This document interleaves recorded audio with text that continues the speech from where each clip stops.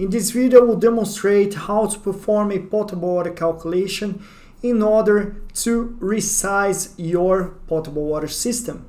To do so, first we use the function setCalculationPoint to insert a calculation point at each circuit. Okay? So first, at the beginning of the cold water, just click OK, and I will create a system name like PW01. Now click OK and go to the next pipe. Okay, and then in the system name I will use the same, so it can be included in the same system circuit.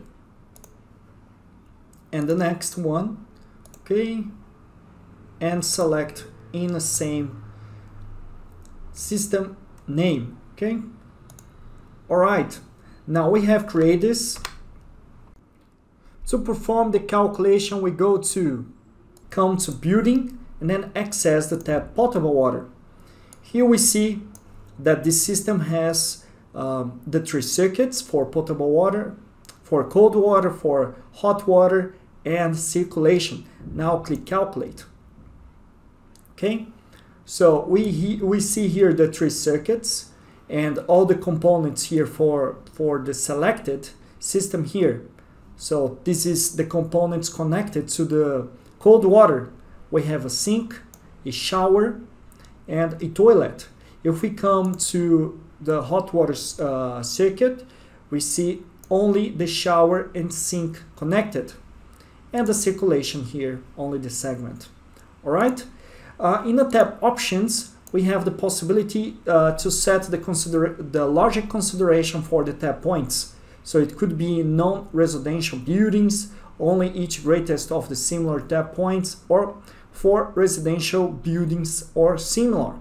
We can also set the building type. You click on the checkbox, and in a drop down list you select the building type. All right. We can also set the supply pressure that we have available, and also what is the maximum water velocity and maximum pressure gradient. We have also the possibility to set the calculation parameters.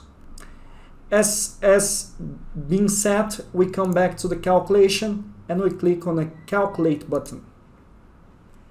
By moving here, we see the calculated parameters. We see that the pipe has been redimensioned from what I have previously defined as 20 for the cold water. The hot water now is also with 12 diameter nominal, and the circulation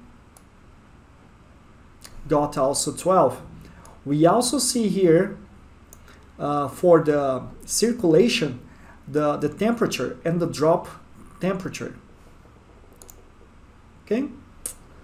All right, so let's click OK to resize our model.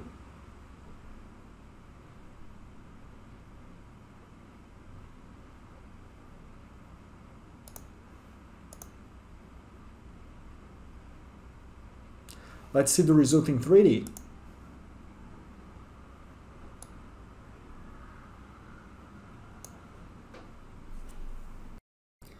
To generate a report of your calculation, you come back to the building and then to the tab potable water, and we click on the button reports.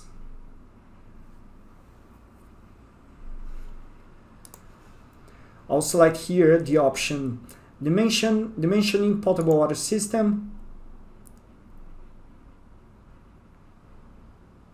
And in the bottom left, we select here the measurement, the options for the cold water and hot water, circulation, and differential pressure.